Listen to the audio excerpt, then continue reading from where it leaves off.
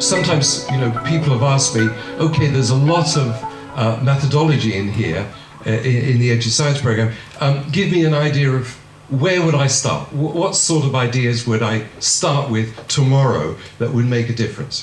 Czasami na konferencjach zadawano mi takie pytanie, no wie pan, tyle mamy tych ciekawych możliwości na platformie, może mógłby pan zasugerować, jak zacząć, od czego zacząć, od jakich prostych pomysłów można by rozpocząć tę przygodę?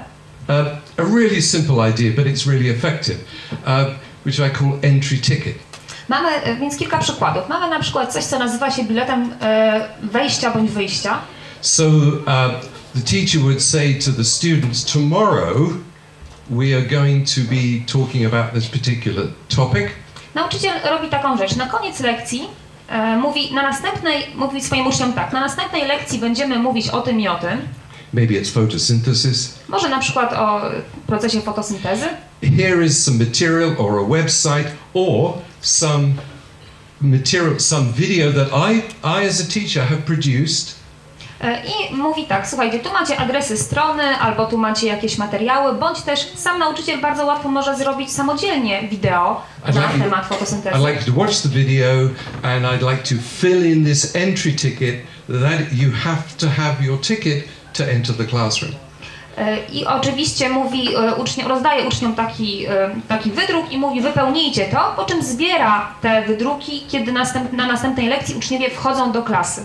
But what the entry ticket does, it begins to structure. It begins to structure that student so that they are thinking to themselves, what are the key points here? How can I summarize it? What questions do I have?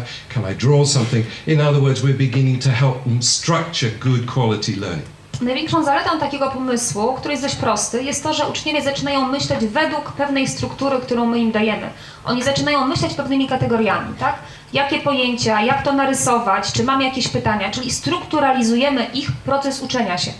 And the simple equivalent is I call it door pass.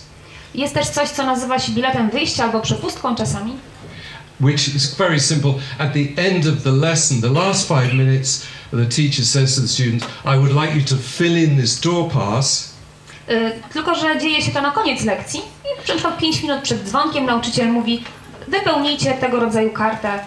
Which is, again, key points I learned today.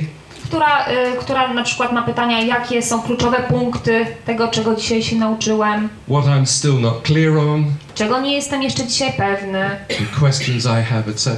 Jakie mam pytania w związku z tematem. But you imagine if you're a teacher and you have 30 door passes. Ale proszę sobie wyobrazić, jak jest się nauczycielem i mamy nagle 30 takich przepustek. With the names on, you actually know immediately which student has understood everything, which student still needs help, which student has already, more than got it. Może są podpisane nawet, tak? I wtedy będziemy mieli informację, który uczeń dobrze sobie poradził, który nauczył się najwięcej, a kto może potrzebować jeszcze wsparcia.